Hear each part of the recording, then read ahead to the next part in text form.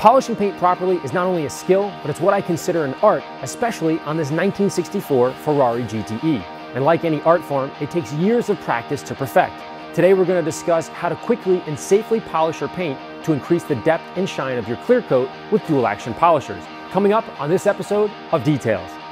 My name is Larry Kosilla and I'm a professional detailer. Together with Autoblog, we're creating the ultimate collection of quick car care videos. This is Autoblog Details.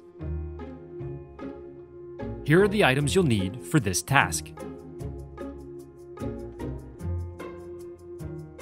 If your car has clear coat, and in most cases any car manufactured after the mid-1980s, or repainted like this one here, will come standard with clear coat, and you will need to use a machine. Polishing clear coat by hand is not recommended due to the hardness of the paint. Polishing paint is typically done for two main purposes. First is to remove any remaining swirls left over from a previous compounding step, or to simply increase the gloss of the paint that has no scratches but lacks a deep, rich shine like this one here. First, attach a foam polishing pad to a machine. In this case, I'm using a Meguiar's foam yellow pad on a Rupes LHR 21ES polisher.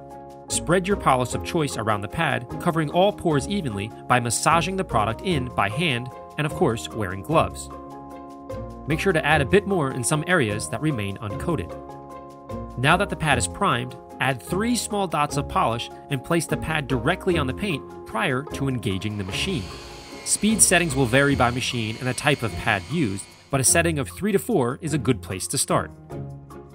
Take note on small orbit polishing machines, if the polishing pad is not rotating, little to no polishing work is being done to the paint. Adjustments to speed, pressure, and machine angle may be needed.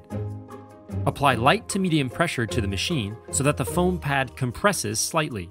Arm speed is moderate to slow.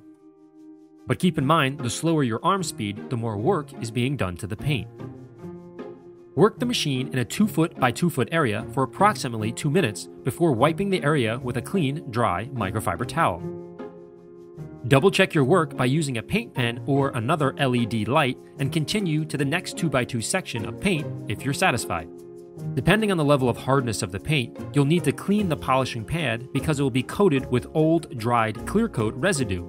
To do this, rub a clean microfiber towel across the foam to lift the residue before beginning the next 2 by 2 panel. Add 3 more dots to the pad and continue on the rest of the panel.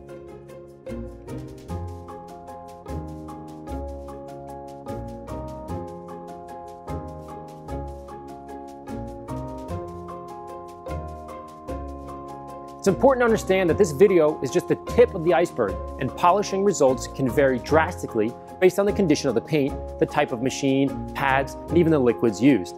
For more how-to car care videos, visit autoblog.com/details. I'm Larry Kosilla from ammonyc.com. We'll see you next time.